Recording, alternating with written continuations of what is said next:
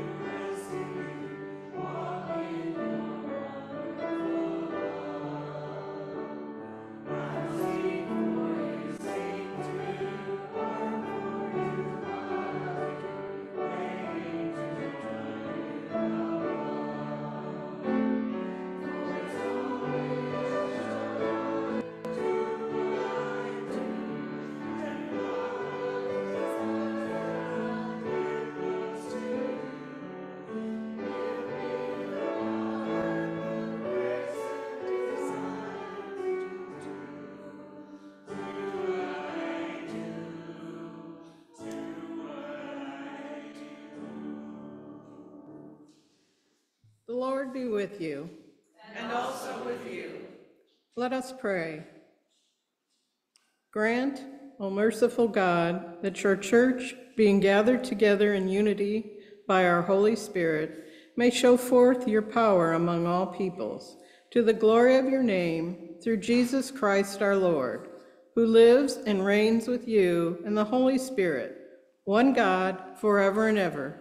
Amen. Amen.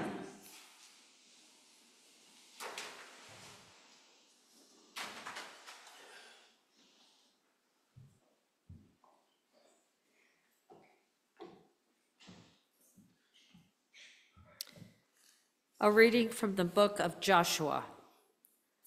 Joshua gathered all the tribes of Israel to Shechem and summoned the elders, the heads, the judges, and the officers of Israel, and they presented themselves before God. And Joshua said to all the people, "Now therefore revere the Lord and serve him in sincerity and in faithfulness. Put away the gods that your ancestors served beyond the river and in Egypt, and serve the Lord. Now, if you are unwilling to serve the Lord, choose this day whom you will serve, whether the gods your ancestors served in the region beyond the river, or the gods of the Amorites in whose land you are living. But as for me and my household, we will serve the Lord." Then the people answered, "Far be it from us that we should forsake the Lord to serve other gods. For it is the Lord our God who brought us and our ancestors up from the land of Egypt, out of the house of slavery, and who did those great signs in our sight. He protected us along all the way that we went, and among all the peoples through whom we passed. And the Lord drove out before us all the peoples, the Amorites who lived in the land. Therefore, we also will serve the Lord, for he is our God." The word of the Lord. Thanks be to God.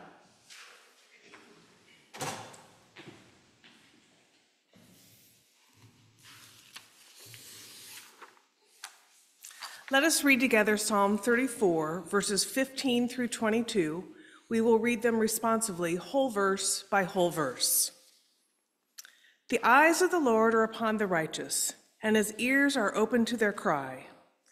The face of the Lord is against those who do evil, to root out the remembrance of them from the earth.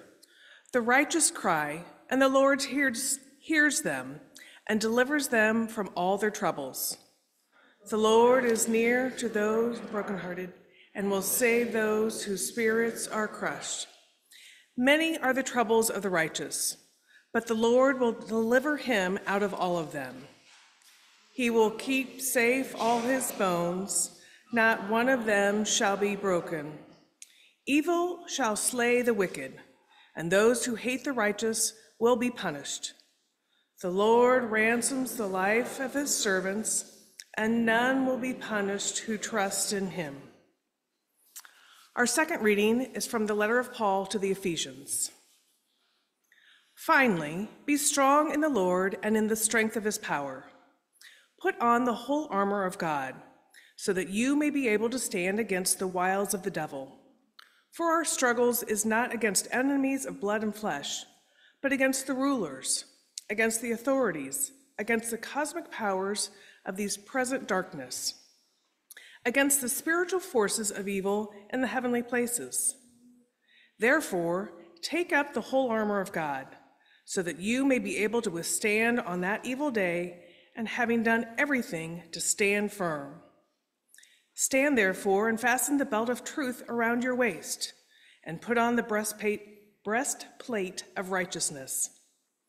As shoes for your feet, put on whatever will make you ready to proclaim the gospel of peace. With all of these, take the shield of faith, with which you will be able to quench all the flaming arrows of the evil one.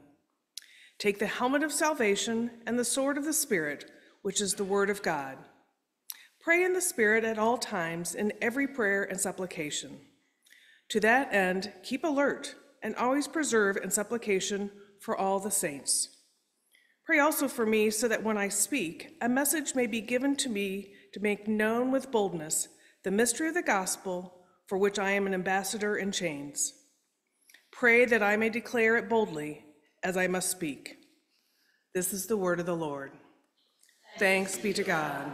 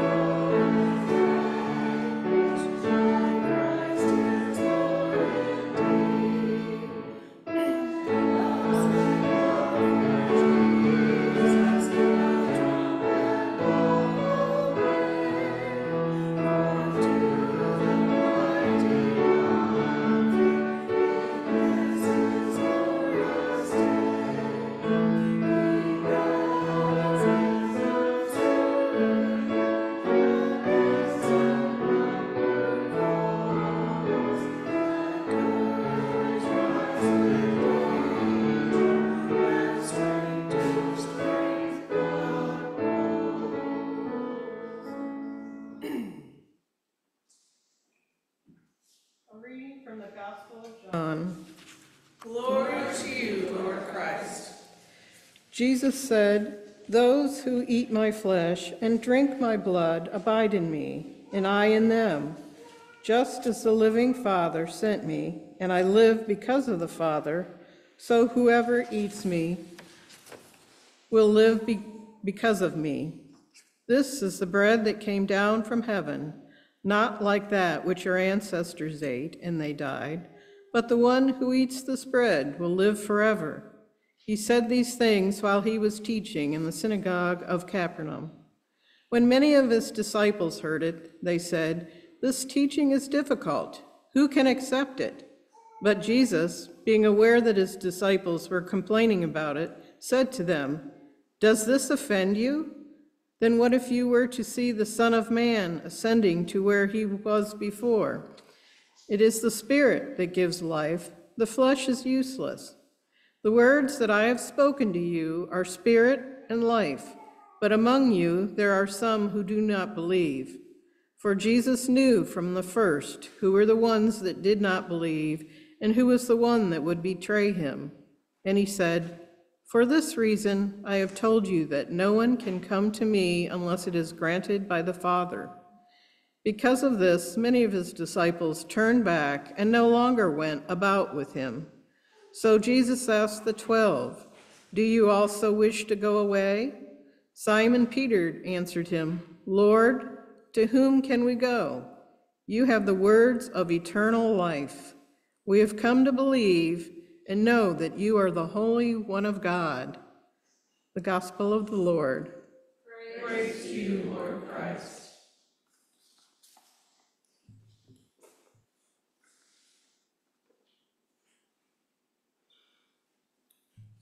We will read the Nicene Creed. We believe in one God, the Father, the Almighty, maker of heaven and earth, of all that is seen and unseen.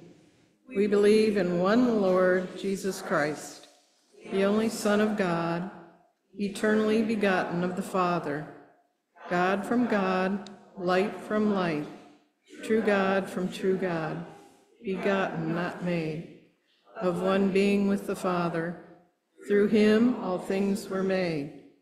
For us and for our salvation, he came down from heaven. By the power of the Holy Spirit, he became incarnate from the Virgin Mary and was made man. For our sake, he was crucified under Pontius Pilate. He suffered death and was buried. On the third day, he rose again in accordance with the Scriptures. He ascended into heaven and is seated at the right hand of the Father. He will come again in glory to judge the living and the dead, and his kingdom will have no end. We believe in the Holy Spirit, the Lord, the giver of life, who proceeds from the Father and the Son. With the Father and the Son he is worshipped and glorified.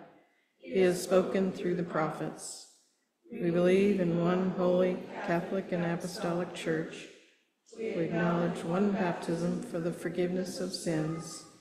We look for the resurrection of the dead and the life of the world to come.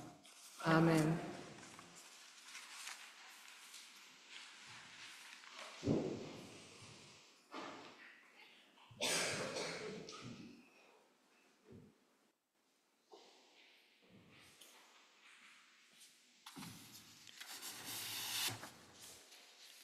The prayers of the people.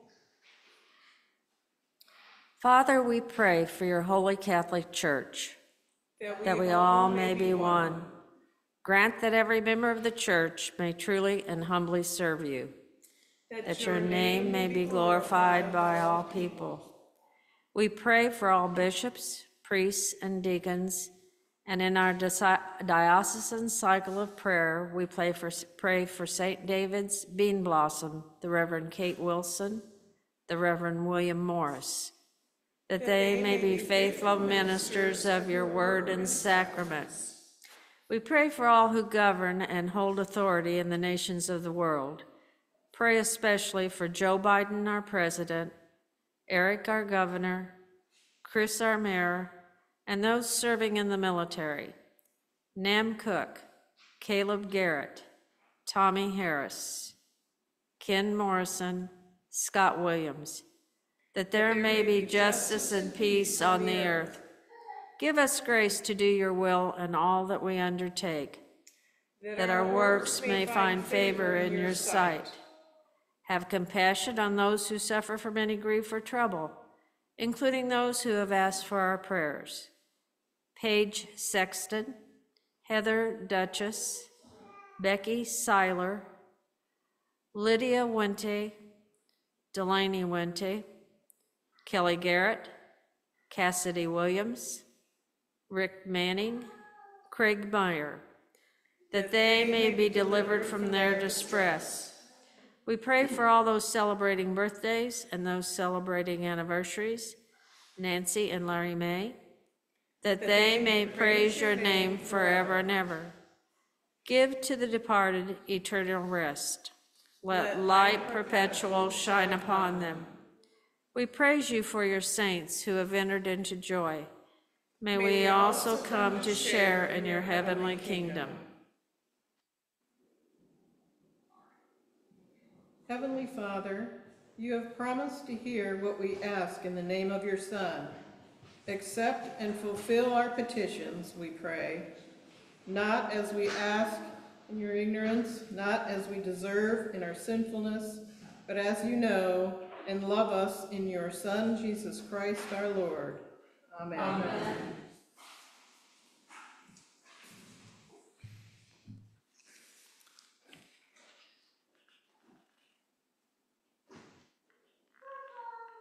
Let us confess our sins against God and our neighbor.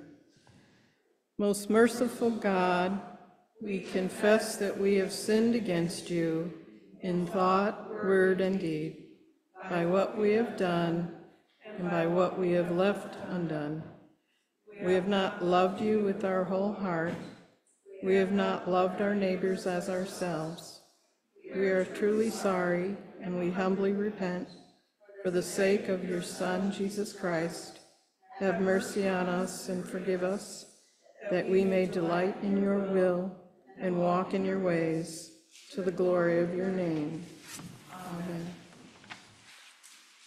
Almighty God, have mercy on us. Forgive us all our sins through our Lord Jesus Christ. Strengthen us in all goodness, and by the power of the Holy Spirit, keep us in eternal life. Amen. The peace of the Lord be always with you. And also with you.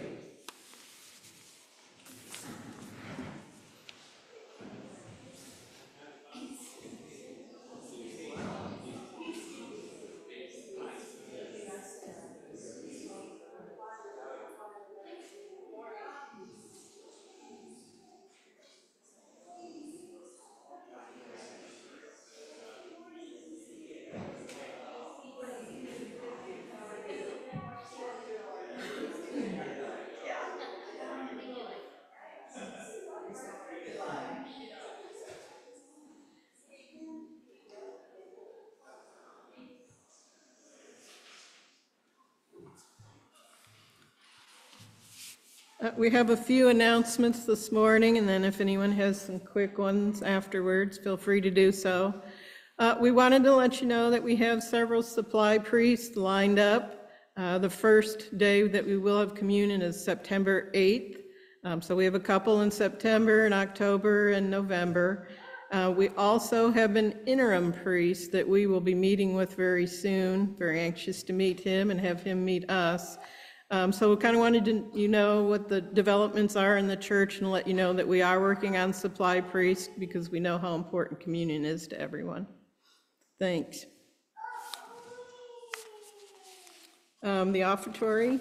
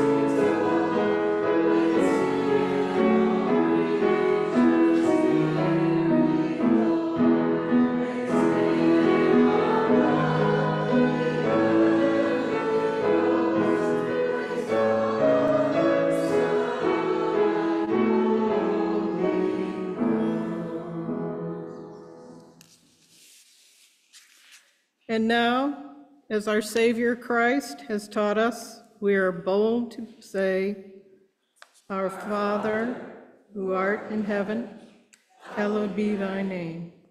Thy kingdom come, thy will be done, on earth as it is in heaven. Give us this day our daily bread, and forgive us our trespasses, as we forgive those who trespass against us. And lead us not in temptation, but deliver us from evil. For thine is the kingdom, and the power, and the glory, forever and ever. Amen.